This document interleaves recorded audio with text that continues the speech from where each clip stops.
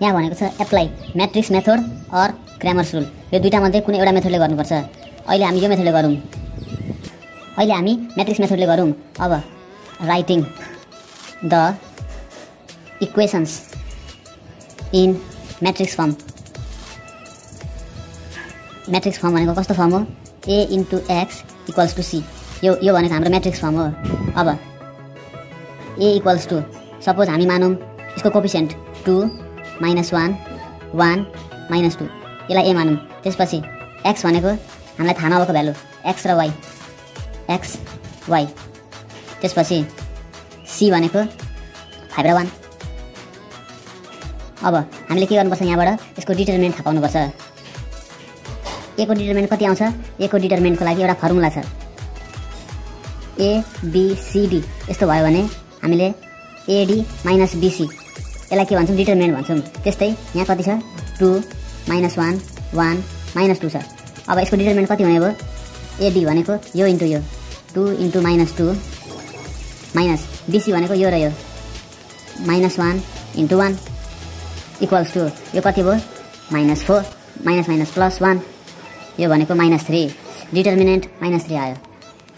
Now अब matrix फर्ममा यो भनेको a11 पोजिसन हो, यो भनेको a12 पोजिसन हो, यो भनेको a21, यो भनेको a22। कसरी आयो भन्दाखेरि यो फर्स्ट रो फर्स्ट कलम 1 1, फर्स्ट रो सेकेन्ड कलम, यो कलममा सेकेन्ड पर्यो, त्यही भएर 1 2। यो भनेको सेकेन्ड रो, यो फर्स्ट रो यो सेकेन्ड रो, त्यही भएर 2। सेकेन्ड रो अनि फर्स्ट कलम भनेको 1। त्यस्तै यो सेकेन्ड रोको सेकेन्ड कलम, first row second row first कलम सेकेन्ड कलम, दुईटै सेकेन्डमा पर 2 2 यसरी पनि लेख्न मिल्छ यो भनेको। अब हामी को फ्याक्टर थाहा पाउनुपर्छ। अब को फ्याक्टर अफ a11 मा कुन इलिमेन्ट छ? 2 छ। यसको को फ्याक्टर कति हुन्छ? इभन नम्बर आयो 1 + 1 2, 1 + 1 2। जब एउटा फर्मुला लेखिदिन्छु म। इभन हुँदाखेरि पोजिटिभ, अड हुँदाखेरि नेगेटिभ। यो एकदम इम्पोर्टेन्ट फर्मुला हो। पछि 3 × 3 म्याट्रिक्सलाई पनि चाहिन्छ। इक्वल्स टु यसको अपोजिटमा के छ? a22 छ भनेपछि प्लस a22। अब यसको भ्यालु कति हुने भयो? a22 को भ्यालु छ -2, सिधै लेखिदिउँ -2। a22 भनेको त यो हो, -2 आइहाल्यो। अब को फ्याक्टर अफ a12 मा कुन इलिमेन्ट छ? -1 छ, -1। 1 + 2 भनेको कति हो? 1 + 2 भनेको त अड हो, 3 नेगेटिभ माइनस यसको अपोजिटमा के छ? a21 माइनस a21 मा कुन भ्यालु छ? 1 छ, a21 भनेको 1 हो, -1। फेरि को फ्याक्टर अफ a21 यसको लागि यसको भ्यालु कुन हो? यसको भ्यालु 1 हो, इक्वल्स टु यसको अपोजिटमा छ a12, यो कुन हो? 1 + 2 भनेको त अड नम्बर हो, 1 + 2 भनेको त 3, 2 + 1 3, 3 भनेको अड नम्बर, अड भएपछि नेगेटिभ हुन्छ। माइनस यसको उल्टोमा के छ? a21 को अपोजिट साइडमा a12 को भ्यालु कुन हो? -1 हो, यहाँ पनि माइनस आउँदैछ, त्यही भएर +1 भयो। फेरि को फ्याक्टर अफ a22 को भ्यालु कुन हो? -2 हो, -2 इक्वल्स टु यसको अपोजिटमा कुन छ? a11, अनि यो 2 + 2 भनेको इभन नम्बर हो भनेपछि इभन पोजिटिभ, यसको अपोजिटमा a11 को भ्यालु के हो? 2 आयो। सबैलाई कम्बाइन गरेर लेखौँ। अब 10 को फ्याक्टर म्याट्रिक्स कति हुने रहेछ? यो सबैलाई लेखौँ। सुरुको a11 पोजिसनको लागि -2, अब a12 पोजिसनको लागि -1, a21 पोजिसनको लागि 1, a22 पोजिसनको लागि 2। यो भयो हाम्रो को फ्याक्टर म्याट्रिक्स। अब के गर्नुपर्छ? हामीले एडजोइन्ट म्याट्रिक्स थाहा पाउनुपर्छ। एडजोइन्ट म्याट्रिक्स कि त यसलाई म्याट्रिक्स ट्रान्सपोज भने पनि हुन्छ। त्यो भनेको के हो? रो र कलम एक्सचेन्ज गर्ने हो, एक्सचेन्ज गर्ने। यो रो फर्स्ट रोलाई कलम बनाइदिउँ, -2 -1 कलम भयो। अब यो सेकेन्ड रो यसलाई कलम बनाइदिउँ 1 2, यो भयो एडजोइन्ट म्याट्रिक्स। अब हाम्रो फर्मुला छ, के छ formula?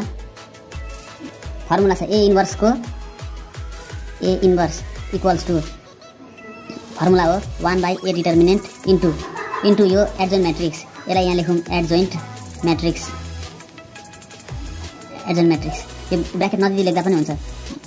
Equals to 1 by A determinant भनेको ए डिटर्मिनेन्ट -3 1 बाई -3 एडजोइन्ट म्याट्रिक्स कति छ -2 -1 1 2 यतिकै छोडिदिउँ।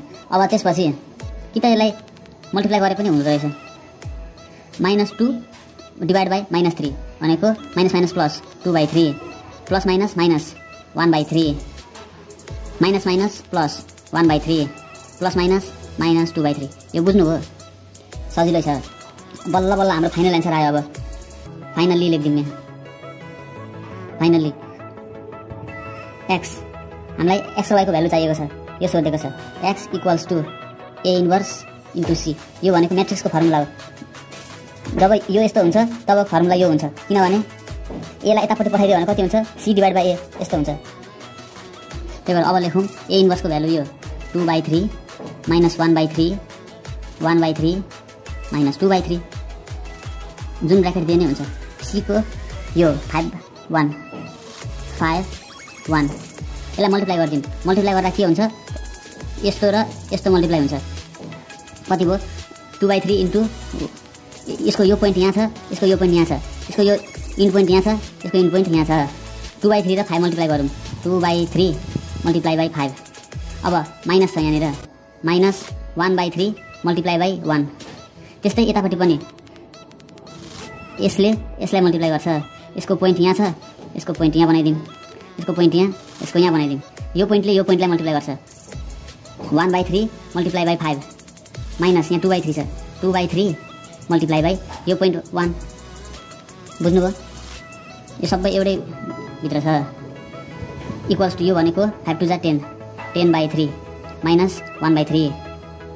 यो 5 1 5 5/3 माइनस 2/3। अब यसको एलसिएम लिँदाखेरि कति आउँछ? यो भनेको सिधै लेखिदिउँ 9/3 हो। यो भनेको 3/3 हो। कसरी 10 - 1 9 5 - 2 3 इक्वल्स टु यो आयो 3 3 9 3 र 1 3 र 1 आयो। यो एक्स भनेको एक्स र वाई हो। अब कम्पेयर गरौँ यसलाई र यसलाई, यसलाई र यसलाई कम्पेयर गर्दाखेरि therefore x comma Y equals to 3 1। यो यहाँ कतिवटा रो छ? दुईवटा रो छ भनेको 2 इन्टु कतिवटा कलम छ? दुईवटा कलम 2 इन्टु 2। यहाँ अटेन, यहाँ लेखौँ 2 इन्टु 2। यहाँ कतिवटा रो छ? दुईवटा रो छ। कतिवटा कलम छ? एउटा मात्रै कलम छ 2 इन्टु 1। भनेपछि यो दुईवटा क्यान्सल भयो, बाँकी के रह्यो 2 इन्टु 1 रह्यो। भनेपछि हाम्रो रिजल्टेन्ट 2 इन्टु 1 म्याट्रिक्स हुन्छ। 2 इन्टु 1 दुईवटा रो एउटा कलम भएको। यो हेर्दाखेरि मात्रै गाह्रो छ, सजिलो छ।